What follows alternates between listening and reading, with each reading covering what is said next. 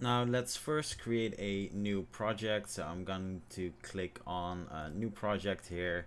Then we're going to select 2020.3 LTS. If you already have a newer version at the moment of watching this video, obviously install a newer version. Then we are going to be selecting URP and just give it the name you want, and let's create new project. So here we are in our scene. So I'm going to be importing all of the basics first. So let's just look up in Game Creator 2. Then we'll install the core asset. Make sure it's all updated, of course, which in my case it isn't, and it will be a quick update. So we want to install Game Creator 2 first. Now once we get to this screen, we're going to just click import and we'll have it all. Perfect. So once that's installed, we'll want to make sure that we install all of the currently available modules as well. So all of the official ones, simply as core dependencies. And unlike Game Creator 1, you don't need to install the module itself through the module manager. However, when it comes to the examples, we'll need to do that. So I'm going to show you that in a bit as well. And we'll be using most of these examples to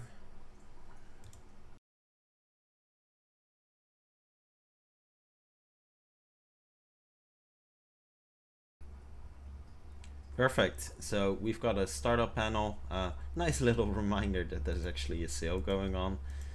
That's really cool.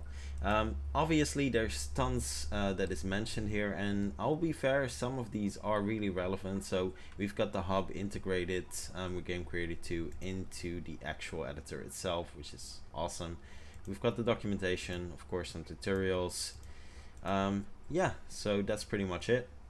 As you can see, we've got a couple of settings here. Now in the next video, when we're going to have a look at the optional easy UGS integration as well, we'll be coming back to this because basically it allows us to save a different way. We've got our variables, and well, there's nothing much here yet, and a nice way to check if all of the modules are up to date. Now what we are going to do is we're going to go to the install screen here, which allows us to install the examples, and I'm simply going to install them all. Most of the time it just gives us a you know, an easy head start with some of these, and why not take advantage of that. So you have the option to only install certain parts of it. I'm simply installing like all examples. So if you install the upper one, it will install all of the examples. Now, you don't need to do that, but it does make life easier, a lot easier.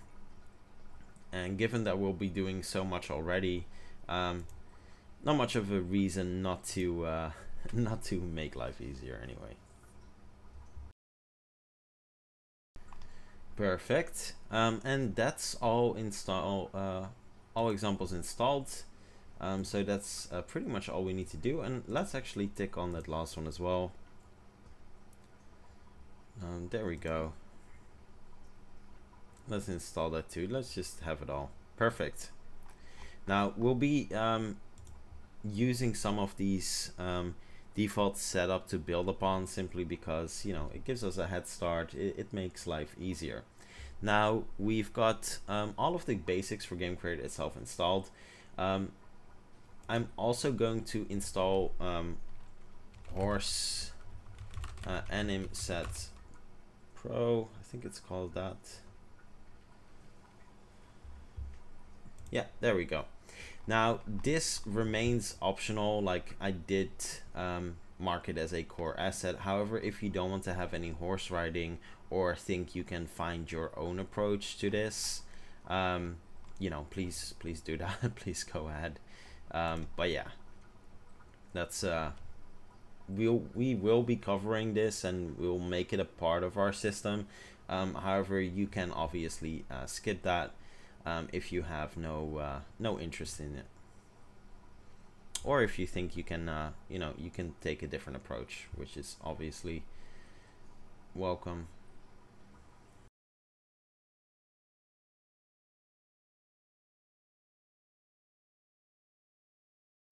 These are the assets I will use for this series.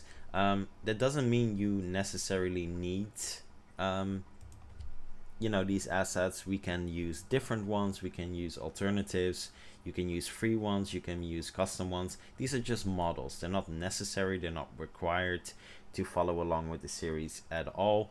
They're just my choice of preference for this series, as they're the best matching, good value for money, and incredibly complete, which is absolutely great. The combination of Fantasy Kingdom together with modular fantasy hero characters allows us to create a large variety of characters, guards, etc., which might be missing to some degree in the Fantasy Kingdom one, but we can just create prefabs of our own, which is absolutely wonderful. So that's it for the basic setup. Again, only an incredibly small part of this was a core to follow along with the series. Everything optional. Optional means you will still need something, but you can get free alternatives, you can get your own alternatives, you can literally use realistic models, you can follow along with this series using something entirely different like Infinity PBRs, you know, more realistic models. It's completely up to you. I'm just using these as an example. I think they're nice, I think they match well. All are optional. So that's it. Thanks for watching this first video, and I'll see you in the next one.